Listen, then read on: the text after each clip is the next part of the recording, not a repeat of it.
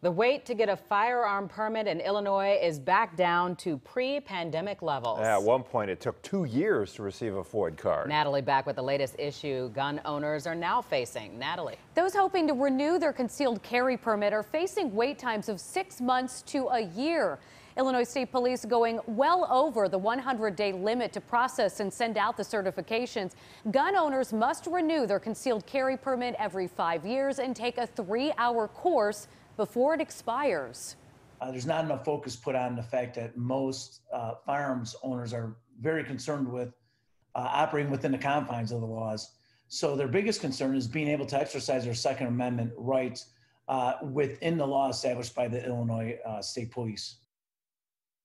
By law, Illinois State Police must process new applications and renewals by a certain deadline. They say they have met that deadline for new FOID cards and FOID renewals, as well as concealed carry applications. This past April, they say they caught up with concealed carry renewals. Dawn?